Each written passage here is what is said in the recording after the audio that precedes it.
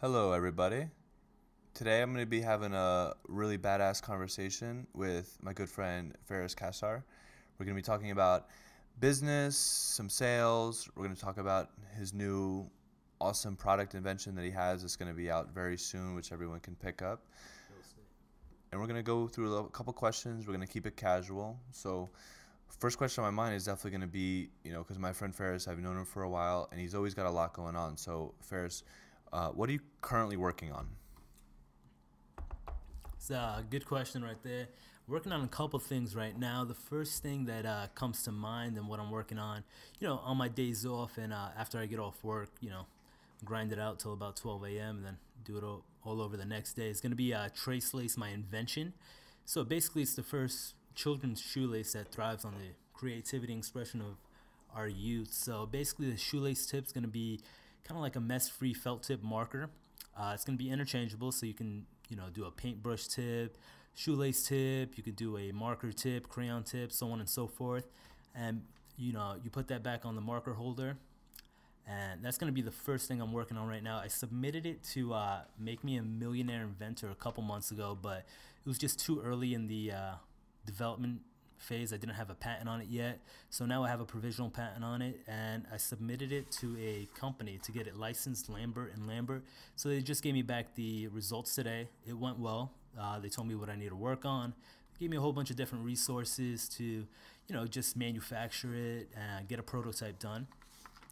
So that's kind of what I'm working on right now. And then real estate wise, trying to decide whether to go the residential route or the commercial real estate route right now. Got an offer from Marcus and Millichap, and then I got an offer from Realty Executives. So definitely want to open a brokerage within the next 2 years. So I got a timeline on that with my goals. So just working on that every single day, working towards that. Awesome, awesome. And I could see you're choosing a few different outlets as to how to get this invention up and running. Can you explain a little bit about the differences? So some of the listeners out there that might have their own idea or invention that really want to get it started and they don't really know how to get it really started. Like, what are some of these different platforms and different tools that you have found through your own research to help take your invention and idea to the next level through these different ideas? So can you talk a little bit more about them, Ferris? Yeah, absolutely. So, basically going to seminars. Went to the United Inventors Association seminar about a month ago. Networked with some people. Learned a lot there at the lab. Networked with some people that own a prototype facility. They do 3D modeling. So I'm working with them to get the prototype up and running. And also, you have a whole bunch of resources online. YouTube is a good resource to kind of learn about licensing and what route you want to take. Do you want to build a business out of your invention, or do you kind of want to just license it, which is basically having somebody else pay to build your dream? I'm taking the licensing route with this invention. I think it'll be more lucrative at the end of the day, just build up royalties. Somebody that already has a successful product, pitch it to them, and they'll kind of build it out into what they already have, their shoe. So one possible option is I went to, like I said earlier, which is a good resource, Lambert Invent. You submit your invention. It's $199.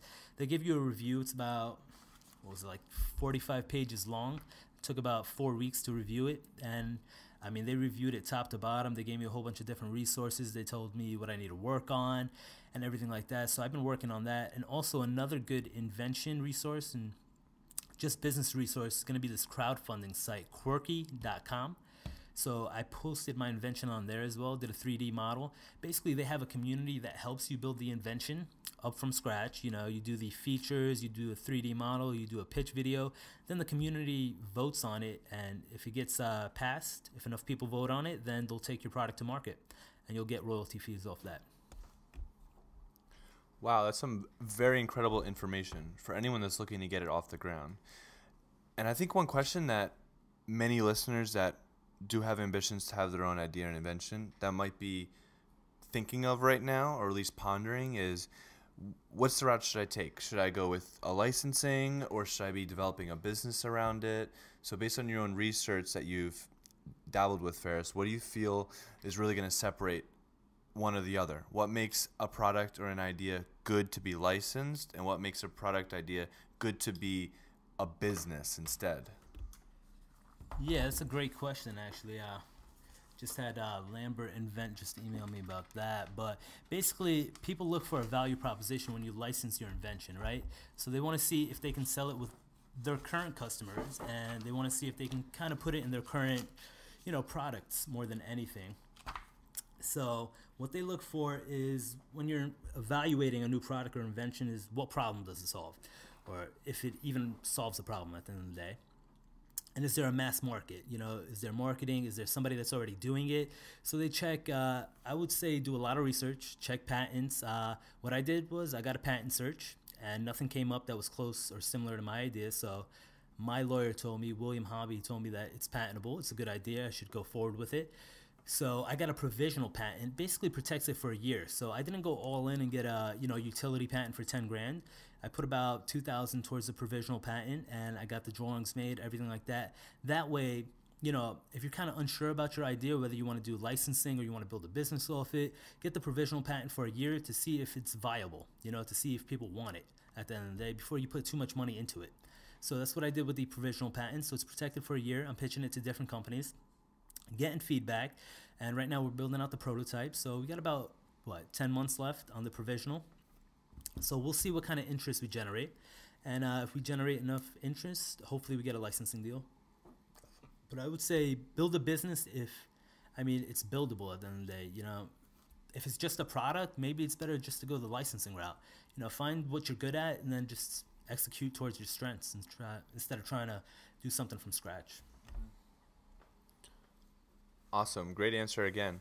And the next question is going to be about basically pursuing this in general, just going towards something, taking a lot of risk and having this idea and just putting in the work to actually accomplishing it.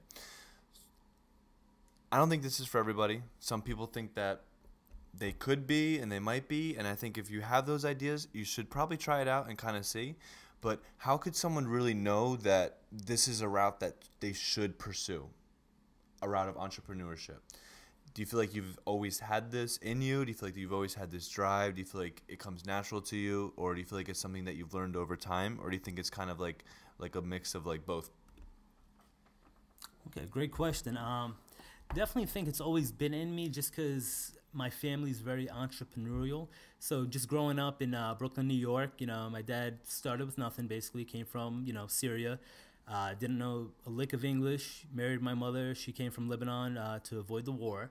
So, we were living in a basement at the time, my grandparents and my dad's brother and his wife and their kids. So it's like a 3-story house, but we had the basement on the floor. So it was a really small house. And I remember my dad saving up all his money, and he ended up opening up a 99-cent store. That was his first business. And it went well, so he opened up another dollar store, sold both of them. And then he went into the deli business. And I remember he went to this business right across the street from New Utrecht, this high school that was it was a terrible high school. Basically, the high school you go to after you get kicked out of regular high school. So a lot of bad kids, everything like that. So he went and he bought this deli that was kind of run down, and he turned the business around from scratch. And I remember I broke my leg one summer. I was about 9 years old, and I didn't have anything else to do. I couldn't swim, couldn't play basketball, nothing. So I decided to work in my dad's business. And just watching him, day and night, he would kind of sleep in the back, come out, work on the business. I learned how to, do the cash register, do the checkbook, everything, just from a young age. So it's kind of instilled in me, that hard work and determination. And I don't think it's for everybody. Definitely don't think it's for everybody, because you kind of just evaluate your friends. You look at your friends, some have entrepreneurial tendencies, just like yourself, Matt. Then others don't have entrepreneurial tendencies, or don't follow through and don't execute, but they talk a lot. And you ask them, how's it been going, or what are you doing to make sure it happens, but it never gets off the ground. It's just an idea. They throw it out there, and it's all talk, right? But at the end of the day, the results will show. And I remember when I was in college, my first legal business I started was mindheartbody.com. I had a little personal training business on the side. I was working 3 different jobs just to pay for college, UCF. But I wasn't learning anything in college. I was passing my tests, but I would study the night before. And I'm really good at memorizing, so I would pass them with C's, B's. I was getting by, basically. But it really drove me to kind of start my own business. So I started doing mobile personal training. That was my first business right there. And I built up a client base, and I was successful in that, driving to people's houses, training them. and I quit my job at LA Fitness because I was making more money doing mobile personal training. So I started building up the business that way, and I decided how can I reach more people basically. And I met my mentor, one of my mentors, Chris Tracy, and he had a whole bunch of businesses at that point that were successful. Some failed, some were successful, and he owned 3 weight loss clinics. And I remember I used to train him in a boot camp class, but his leg got hurt one day because he used to play hockey. So a couple months he was out, and I remember just following up one day, just randomly popped into my head, and I texted him, was like, "Hey, how's your leg doing?" And he texted me back right away, like, "Oh, I can't believe you remember that. I'm doing great, man. Just had my son. I'd love to start working out with you again. You can come train me at the house with my wife. We have a newborn, so we need to be trained at the house, and you can bring whoever you like." So one thing led to another. He had a really nice house, lives in Owlsworth, very successful, and I didn't know that at the time, because he was a very humble guy. So went there, trained him, and got a whole bunch of people there, and he started teaching me a lot about entrepreneurship. Because one day I went up to him, I was like, "Hey, what should I major in college, to make money?" And he's like, why are you going to college? I mean, you're an entrepreneur. You can make more money that way, basically, at the end of the day, because you don't have a set salary, kind of like sales. You go to college, maybe you become a doctor, make 150 to 200, become a lawyer. These days they're only making 80,000 a year. It's like, become an entrepreneur, start your own business. You got the drive, you're running a business right now basically, and you don't even know it. He's like, "I'll help you start your first business. It's going to be an online business, mindheartbody.com." So that's how we came up with the initial plan to start my first legit business. So mindheartbody.com, we started that from scratch. And I mean, basically, I took out a student loan of $5,000, and it was the only loan I ever took out, and it wasn't even for classes or books or nothing. It was basically to start a business. Left college and started mindheartbody.com, and we started the app, everything like that, and I learned a ton just by doing and not seeing the results that I kind of wanted. I mean, we outsourced a lot of the work to programmers that weren't that great, just to save a little bit of money, but we wasted a lot of time. Results didn't, the results weren't up to par with what we were paying, even though it was kind of a discounted price. So you save money, but you lose time. And when you're starting a business and, launching it for the first time, time is invaluable. So that was definitely a good learning experience and a learning curve. And we started an app from scratch, and I mean, just learned a ton by doing at the end of the day. And you got to kind of ask yourself if it's for you, because I remember, doing mindheartbody.com. It was just me at the end of the day, working on everything. And even though I was still kind of going to school, I was taking classes. I was still online, on Coursera.org, taking free classes from Harvard that were kind of relating to the business and what I was doing, taking classes on Udemy on how to build an app and code. So that was helping a lot. But yeah, I learned by doing a lot, and I made a lot of mistakes, probably every mistake in the book, building that business up from scratch. And it didn't go as planned, of course, but you lick your wounds, you move on to the next one. So let's talk about one of the mistakes that I'm sure a lot of these people that are starting out with something might have made, this app. The idea of outsourcing this app to people that you can't always meet in person, and also people that you can't 100% understand.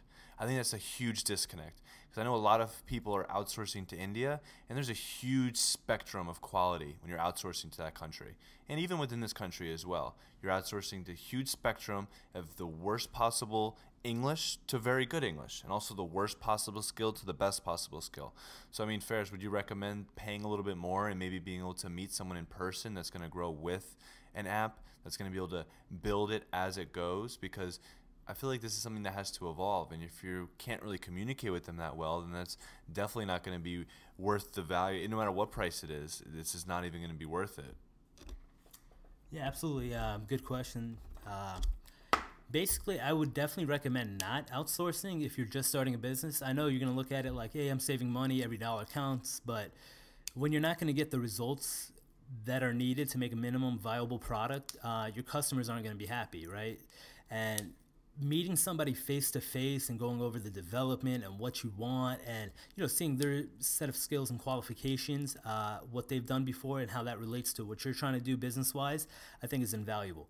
Compared to when I did it, I made a huge mistake. I went to India.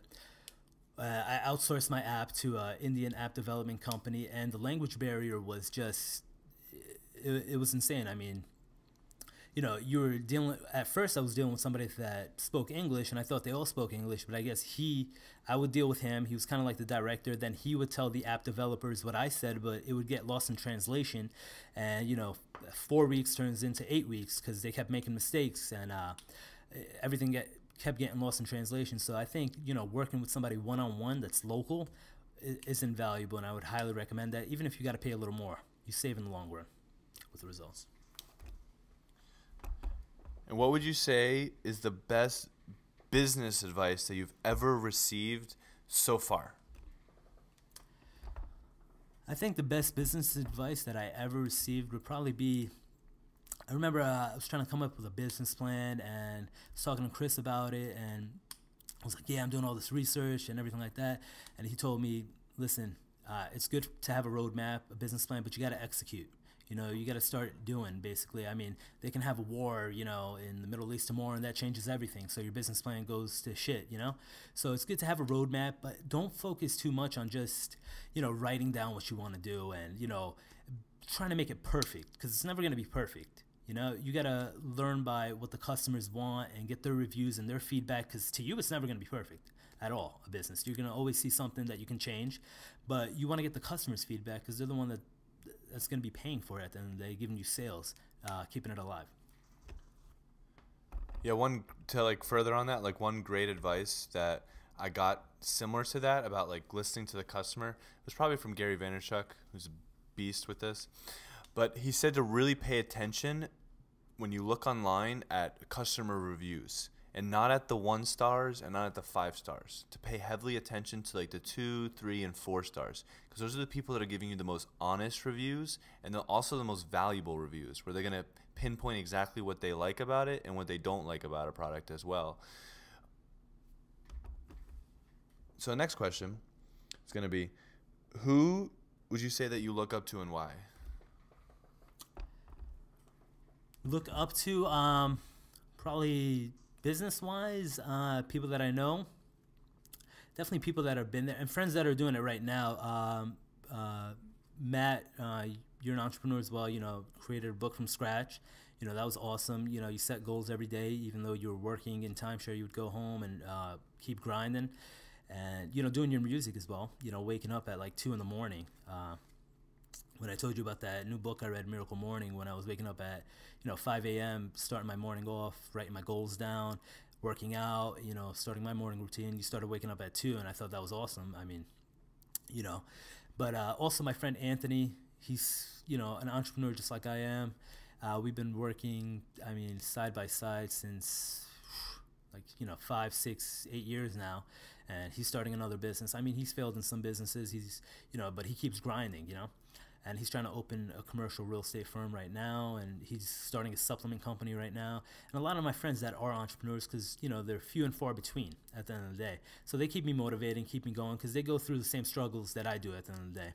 And not a lot of people understand the struggles of entrepreneurship until they're doing it themselves. So you can't talk to a regular friend about it, what you're going through, because they don't really get it. They have a regular job, they go home and they kind of, relax, watch TV. They don't have to deal with the regular job anymore. With entrepreneurship, it's kind of 24/7. You're dealing with it and you're working on it and you're trying to grind and you're trying to make it happen. So, when you get frustrated or you feel like it's not working and it's taking too much time, just reaching out to those friends that are entrepreneurs and are going through the same thing as you and they're the same age as you is definitely crucial and beneficial.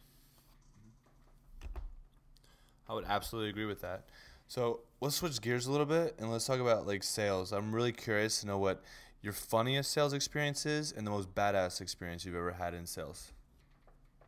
That's a good question. Funniest sales experience, huh? Definitely would probably have to go with timeshare sales more than anything. That was in itself a boot camp for sales, because I believe I was, a decent average salesperson before I started timeshare, and then I learned, a ton from that, because that's probably the hardest thing to sell on this planet. Because you sell them something for what, $30,000-$40,000, and they leave with a piece of paper. They leave with a piece of paper saying they own a week. Not to mention, because you know that we're both doing it, management, timeshare, reps as timeshare, and we know how hard that sale can be, and also how ridiculous the sale is, because these people come in with no intention to buy anything. They come in for a little bit of discount on tickets. They come in, and a lot of them come in lying about income, and they come in looking at these salespeople like these salespeople are the ones that are being dishonest and rude. And it's so incredible how timeshare salespeople that are successful at it can just turn the table. And these people come in for discounted tickets, not wanting to buy anything. And after they meet you, they're walking away, like what Ferris said, $20,000, $30,000, $40,000 bill with nothing but a piece of paper and a deed, and also a bill for life, a literal bill for life. And it's really an incredible sale. Yeah, I think it's definitely when I first started, it was the craziest experience I had, just kind of being thrown into it, not knowing what to expect. Got my real estate license. Second week I had my real estate, or the first week, went to interview at Orange Lake, got hired there. That next week, 2 weeks after I got my real estate license, I started doing timeshare sales, and it was just a whole different experience. And yeah, like you said, they think the sales guy is bad and, they're the enemy. But I mean, I think that's the outlook a lot of people have on salespeople, just because they've been, hurt in the past or fucked over in the past. I mean, talk to a lot of people that own timeshare previously, like RCI exchangers, and I'm trying to sell them another timeshare, and they told me the horror stories about the last time they purchased, how they got lied to, and the salesman pitched heat. So I mean, it's understandable how they come in with their guards up and not wanting to buy, not wanting to trust you, because they've been hurt in the past. Obviously, they don't want they don't want to do it again. They don't want to look like an idiot. So it's crazy when somebody like that comes in, and then you end up selling them, because you ended up gaining their trust and changing their entire outlook on the industry. So it's definitely rewarding, I believe. Absolutely, because it's such a rush. And another great thing about it is that you're selling solutions to families' problems, and not just savings on money, but it's problems that you really have to look for. And these people don't have a need for the product, and that's what's another thing that's baffling about it, that there's so many people that are successful at it, because these people don't have a need, that we actually have to create a need out of it as well. So being that is going to be one of the most intense, unusual, and unique sales experiences that you've ever had, would you say that one of your funniest sales experiences has been on a timeshare presentation or doing the presentation for a family? And if so, what was it? Yeah, I definitely think the funniest sales experience, probably, that's a great question. I mean, there's so many different sales experiences, and well, just name like a couple. There's like a few that come to your head. Say the first one would be my first timeshare tour. I remember I forgot like the entire script, and it was the single lady. She was recently divorced, had 2 kids. I mean, I forgot the script, so I was just like, just making friends with her and everything like that. And she started really liking me, and I ended up selling her at the end. I don't know how it ended up happening.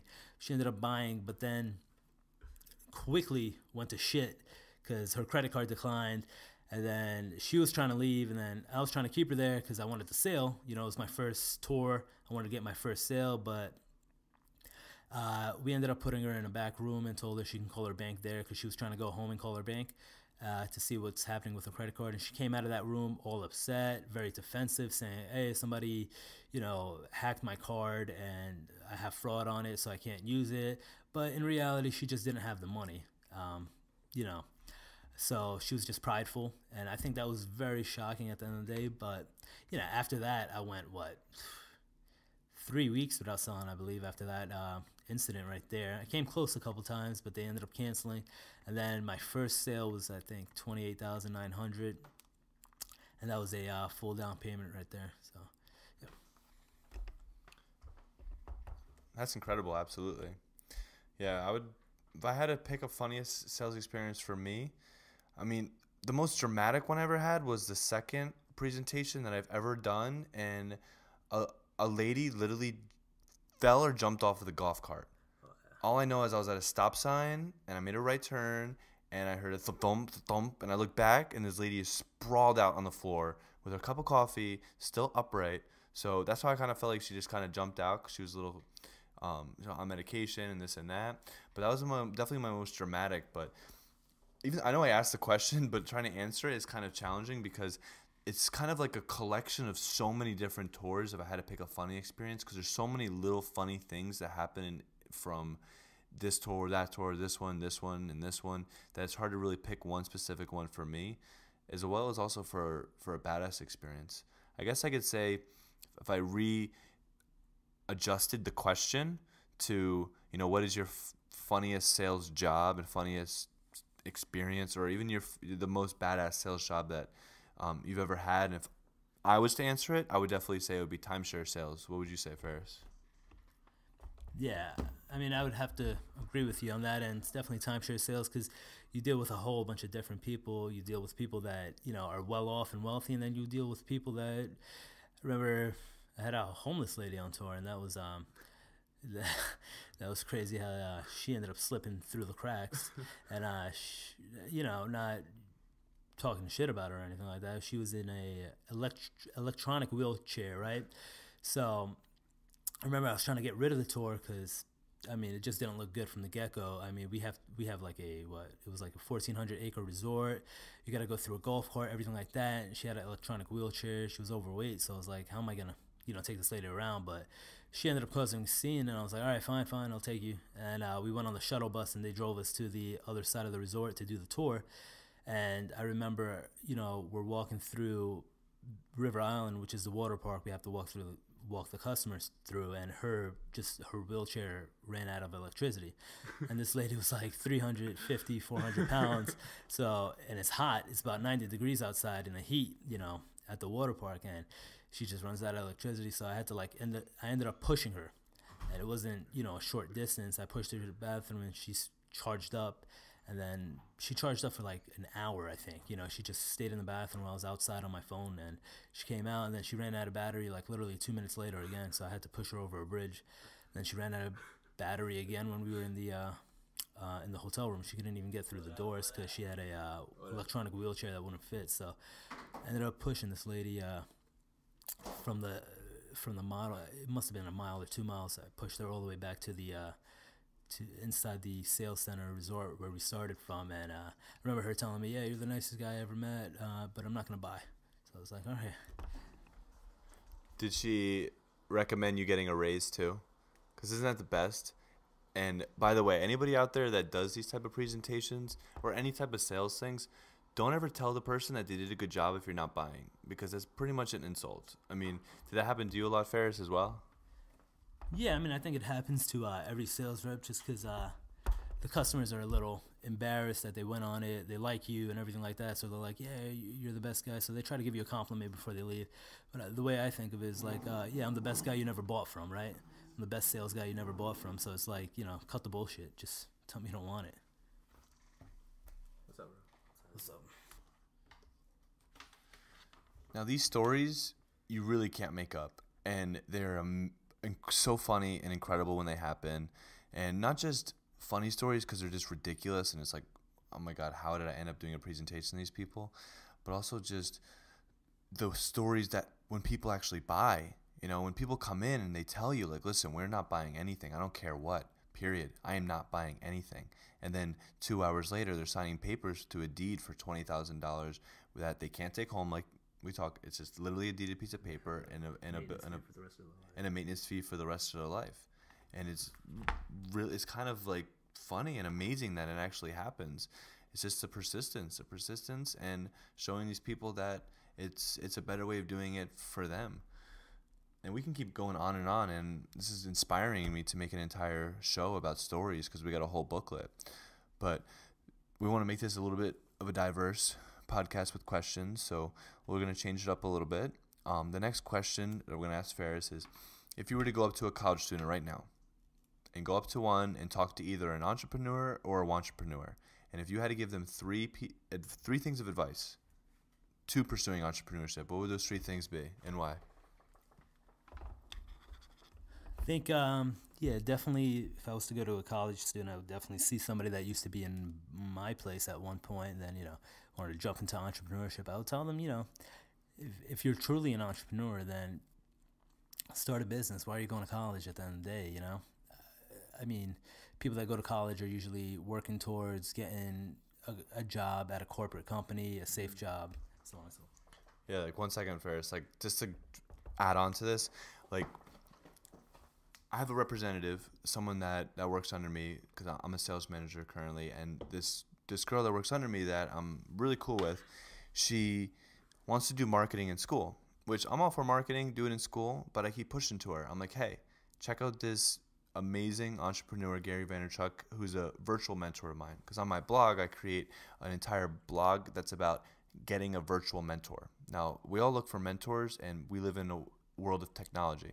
And being that we work in a world of technology, that works in our advantage so amazingly. Because we can have mentors that we never meet in person. We can have mentors that we never actually meet ever. We can have mentors that we literally consume their content online that they get for free, and some that you pay for, whether it be books, seminars, etc. And I recommend this to her because he's one of the greatest marketers in our time that I know of, at least. And I think of how much money she can actually save, because if she goes to school and takes these loans for marketing, when instead she can just kind of save all of her money and instead just put it into practice, put in the work, trial and error, try this, see if it works, doesn't work, try something else, try this and that, and just kind of figure out marketing on her own by consuming the content of people that are killing it in that field, rather than going to school and possibly learning material that's a little bit outdated. Because the age that we live in an age where growth is happening exponentially. Things are growing so quickly, and they might be growing quicker than curriculums even, and not all curriculums, but maybe some. So when you follow people that are on top of it and that are killing it in that industry, then you might as well listen to what they have to say, because if whatever they're doing is working, then if you apply those same principles and strategies, then it could probably work for you too. So, but let's go back to the question. So 3 things that you would give to an entrepreneur that's in college, that's wanting to start out. And Ferris, you left off at kind of weighing the options. Do I go to school, or do I pursue my own thing? Yeah, absolutely. I definitely agree with you on that end. But no, I don't. It's a tough question. I mean, I think school's for a lot of people, college is for a lot of people, but it's not really for entrepreneurs, because as an entrepreneur, you're always learning, whether you're in college or not. You don't really need that structure of having a test a certain time, and you have to do your homework by Friday, because as an entrepreneur, you get it done regardless, and you're online and you're always learning and you're searching your product. But yeah, just take the risk. I mean, if you're in college right now, you think you're an entrepreneur, or you want to start your business, you're at that age where you can fuck up, and it's not going to fuck up the rest of your life, and when you do fuck up, you're going to learn a lot more from it than being successful at the end of the day. So I would kind of recommend doing what I did. I mean, it's kind of risky, but taking out a loan from college, low interest loan, and putting that towards a business and trying to get that up and running, bootstrapping it. I think that why I learned so much was because I was so underfunded when I was starting my first company, Mind Heart Body. We only had $5,000 total that we put into the entire company. That built a website, that built 200 workout videos, edited from front to back, voiceovers professionally done. That built 2 apps. I mean, with all $5,000, so I had to do a lot of the work. And I think being a broke college student, it's a great time to be an entrepreneur. Just drop out, and because what are you really going to college for if you're an entrepreneur? Do you want to work at another company? Yeah, do you want to work at another company, or do you want to work for yourself? And that's kind of where you have to play back and forth.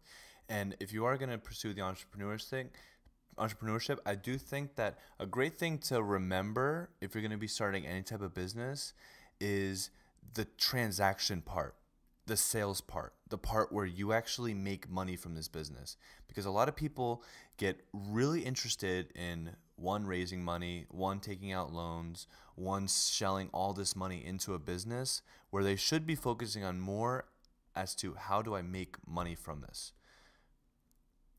Perfect example. Would you rather dump $10,000 into a company with 0 transactions, with 0 growth so far, or would you rather dump no money into a company that's made you $10 just by selling an idea or a product? I would definitely go with the $10 because that's a plus 10 rather than a minus X amount. So you just kind of have to weigh the odds. If the risk of taking out a loan is going to bring you to a next level, almost like take 1 step back to take 2 steps forward, then absolutely. So Ferris, if you were to sum up everything that we just discussed, how would that be? Because we're talking about 3, things to give to a college student that wants to become an entrepreneur. So out of everything that we've just discussed, how can we say it in one sentence to be the first out of the three that we're going to help these college kids out with? I would say first piece of advice would be drop out of college and start a business. I mean, just start doing it. You know, there's only so much you can learn. You got to start executing at some point. But at the same time, you got to realize if you're an entrepreneur or not before you do that, because you're really going to fuck up your life if you're not at the end of the day. And I would say set yourself up for success too. I've tried many ventures, from different types of books to everything from a food app which has different ingredients, which I called Alchemy Me. I had the domain, which I just lost because I wanted to create a website based on food that linked basically the exact nutritions of every single food item. And the website app would allow you to basically click and drag the different food items with the exact amount into a piece, which is going to be where the recipe goes, and it tells you exact breakdown. I want to call it Alchemy Me because I thought it was a good idea, and I think it is a good idea, and I think there's ideas out there that are like that currently, but I didn't have a passion for it, and I didn't really care for it that much. I just was kind of doing it because I thought it was a good idea, and I thought that it has potential for great growth, but that lack of enthusiasm, that lack of passion for it definitely shows in it. So to further what you're saying, Ferris, and I'm sure you will agree, you have to find something that you really enjoy, something that you can get lost in time with, something that you can just start working on and just working, and all of a sudden you don't even realize what time it is, because time just flies, because every second of the moment you're enjoying everything.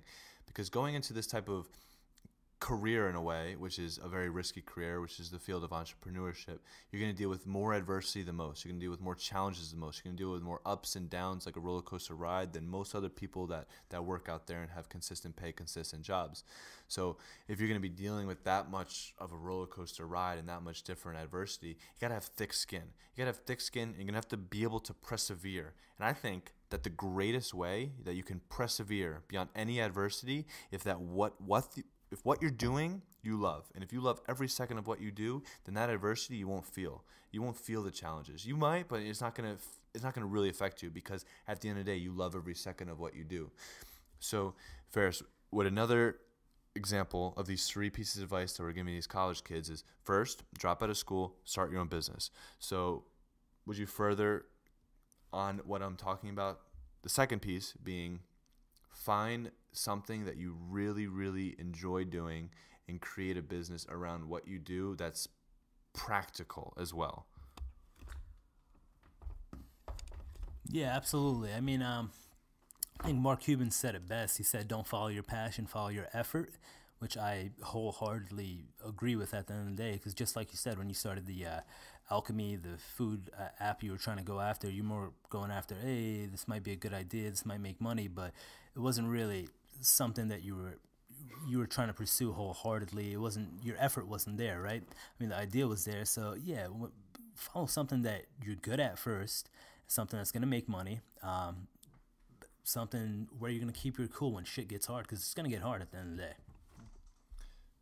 And Ferris, I've been reading this new book, and I recommend it. It's called Strength Finders 2.0, and it's a really cool book because it lays out 34 different strengths and traits that everybody has, and different personality traits. And if you buy the book, what they do is they give you this access code to a intense psychological quiz that will tell you exactly what your true personality strengths are. And it's interesting how in that book, because a lot of people go out there and they kind of try and chase something that they want to become or something that they want to be, when the reality, if you want to set yourself up for success, you need to find your strength, and you need to become more of who you are and stop trying to become something that you're not. So if you can look into yourself and figure out what your strengths are, bet on all your strengths, don't care about your weaknesses because they're your weaknesses, it's meant for someone else to do, and kind of give it your all with your strengths. So it's a little combination of all those. If you're going to do this entrepreneurship, consider not doing school. Consider starting your own business, starting something where the effort and the passion's at, and also betting on your strengths, figuring out what your strengths are, audit yourself, figure out what your strengths are. This book, Strength Finders 2.0, finds exactly what it is. They give you all these guidelines. They allow you, after the quiz, they're going to show you your top 5 traits. In your top 5 traits, they're going to give you the exact personality breakdown of what those are. And after going through something like that, and there's many tools out there, this is just one, you can really start to see more of yourself. And once you can see what you're good at and what you're strong at, and you go with that, you're just bettering your chances of success. So what would you say the third piece of advice is going to be for these college kids, Ferris, that want to become entrepreneurs? Third piece of advice, just following what you said real quick. The effort definitely has to be there. With the book that you were just talking about, a book I would highly recommend is How to Win at the Sport of Business by Mark Cuban. And I see how he brings up right here one of my favorite parts. He goes, in sports, the only thing a player can truly control is effort. The same applies to business. The only thing any entrepreneur, salesperson, or anyone in any position can control is their effort. So, you got to find what you're good at and find what you're going to put your effort into, because you're going to spend countless nights working on this. So the third piece of advice would be, audit yourself. I mean, before you, start taking this piece of advice, drop out of college, find something, you're good at that you can put your effort towards and work on day in and day out, even when shit gets hard. Audit yourself and see if you're really meant for entrepreneurship, right? Are you going to give up when shit gets hard? Because it's going to get hard. I mean, it's going to feel like it's not going to work a million times. You just got to keep repositioning your company. And so you got to figure out if you're an entrepreneur first. I like Gary Vaynerchuk when he brought up that he's good at, being self-aware. He said, I would love to be, a Jets, fullback, but I don't have the body for it, But what I am good at is being an entrepreneur. I'm good at building businesses, so I do what I'm good at. So I think just find what you're good at and audit yourself and see if it's really for you before you, take the last 2 pieces of advice.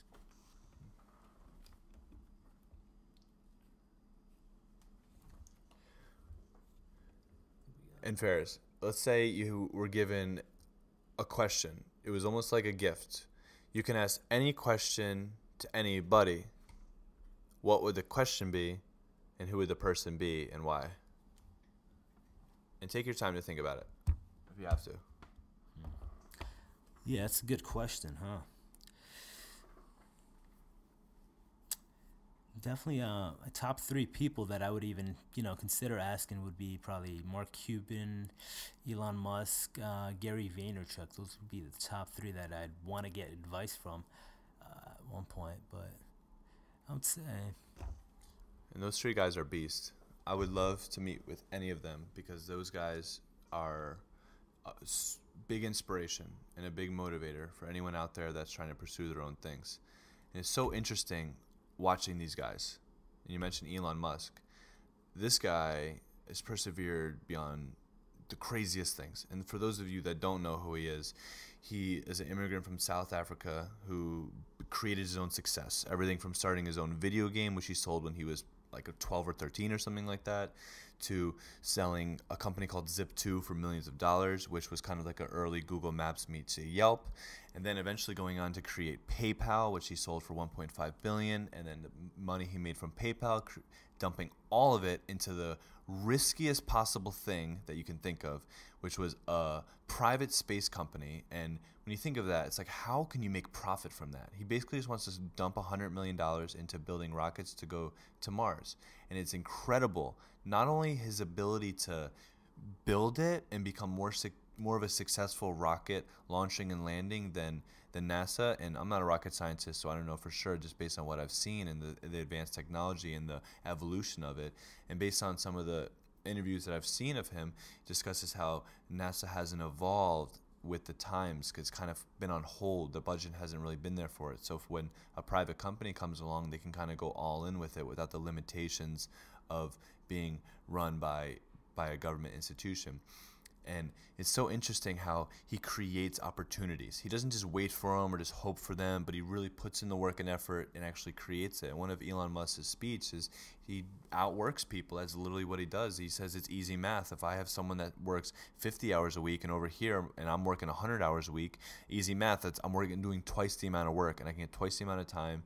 than the person that I'm competing with. So he's just an absolute beast. So when you got these three people, let's just change the question a little bit. You got Gary Vaynerchuk, you got Elon Musk, and you got Mark Cuban. One question for each of them. What would it be? I think the question that I would like to ask most is probably how long do you stick with an idea before giving up? And I think I would get 3 different answers from all of them, to be honest with you. Because Elon Musk, I mean, he stuck thin and thick. I mean, when his companies weren't going bankrupt, he invested more money into it, kept going. But yeah, I think that's the hardest thing that I was kind of dealing with when I was starting Mind Heart Body, because it was like, it's kind of not working at one point, and it was like, ran out of money, but we kept going with it. But when do you really give up? When do you call it quits? Because that's the hardest thing to kind of figure out as an entrepreneur. Because if you're a good entrepreneur but it's a bad idea, when do you go to the next one? Yeah, because I know there's a lot of like rah motivation, like never give up, never give up, never give up, never give up. But you can never give up on success, but you can give up on ideas. And a lot of people do quit too early than they should, but some people they just won't stop, and they won't stop when really it's hurting them. Some people just keep at it, and when the ideas, it's not good, it's not with the times, it's an old idea, and they're just hoping that one day it'll work when it won't. So it's that's actually a very good question that to ask all of them, and I do feel like you get a different answer from all of them, of course. And let's say you had to ask them different questions, but more specific based on their own success. Like, as you could see, Elon Musk, Mark Cuban, very, very much into business success. Mark Cuban, more tech. Elon Musk, kind of a little bit of everything, financial, automotive with Tesla, space with SpaceX, computers with Zip2, and Gary Vaynerchuk, a lot with marketing, a lot with sales, a lot with social media. So let's start with Gary Vaynerchuk. Let's say you go on the Ask Gary V show. What would be the question that you would ask Gary V specifically?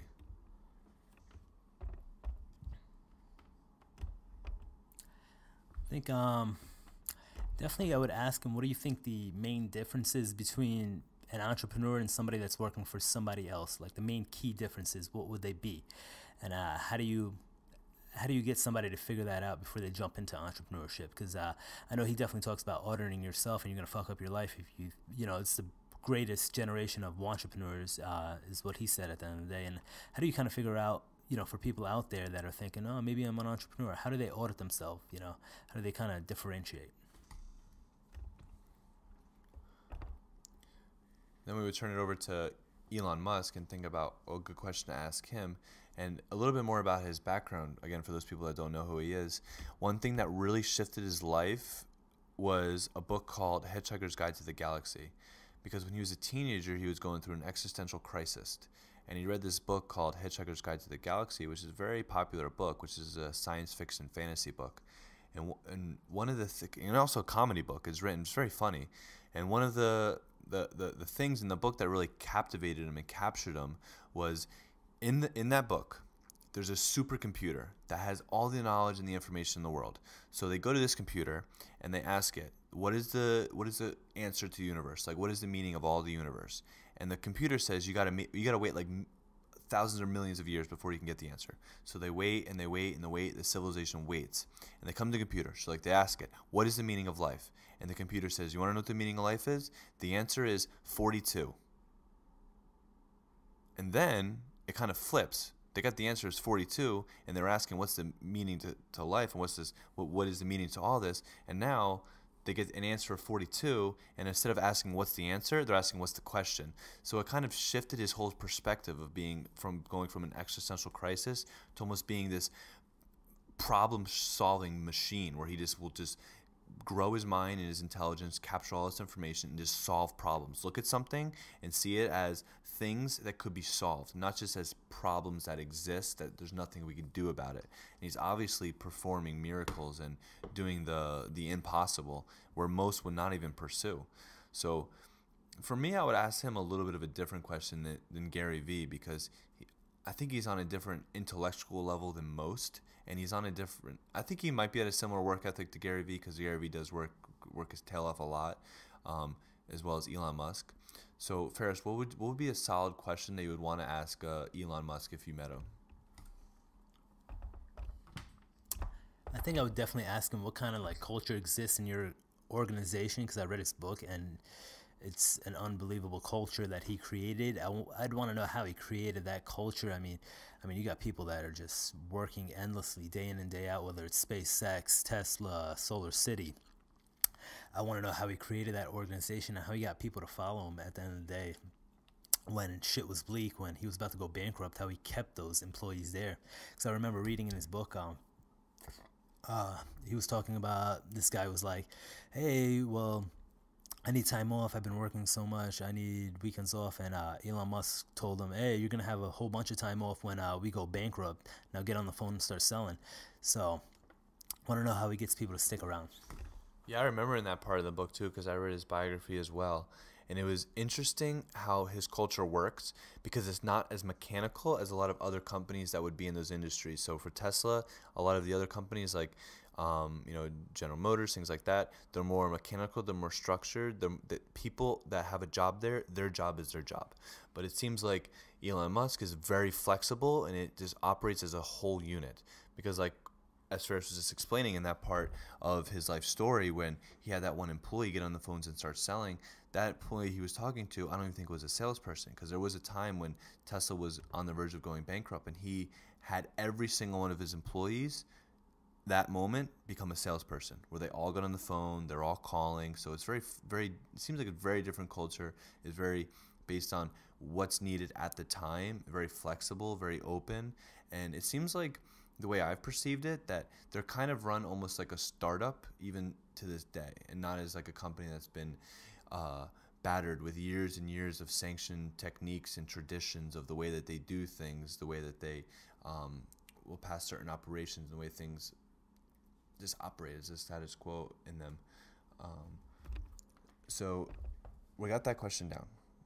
Now we're going to the last person, which is going to be Mark Cuban. So let's say we meet Mark Cuban, and he said, I'm going to give you valuable information that you're going to like. I don't have a lot of time to spend with you. However, I'm going to give you one question to ask me, and I'm going to give you my most thorough, elaborated answer that's going to provide you with a lot of value. So ask wisely. And Ferris, what would be the question that you asked Mark Cuban if it was presented to you? I believe I would like to ask him, just because there's so many different types of entrepreneurs out there. I'd like to ask him, do you believe like there's some sort of pattern or formula to becoming a successful entrepreneur? How do you stay motivated day in and day out? Like, is there like a success formula, or do you just do it? I mean, it's in you. What do you believe? Like, what did you go through in order to, become successful? Because, he talks about eating ketchup, packets, and, living off cup noodles and everything like that. And, just grinding it out, not thinking it's going to work. And then eventually selling his company for like $1 billion, becoming a billionaire. And more than anything, I would also like to ask him, how does he figure out the right time to sell? Like when he sold his stocks right before the internet bubble crashed and became a billionaire. How do you figure out the right time to do it? And how does he figure out the right time to just quit on an idea? Because if you watch Shark Tank or Beyond the Tank, you see these successful entrepreneurs, but yeah, they're successful, but they've also had a lot of failures. They talk about, some people they partner up with, and they end up, just cutting their funding. And what makes you cut funding for another entrepreneur or somebody that you invest in? When do you give up on them?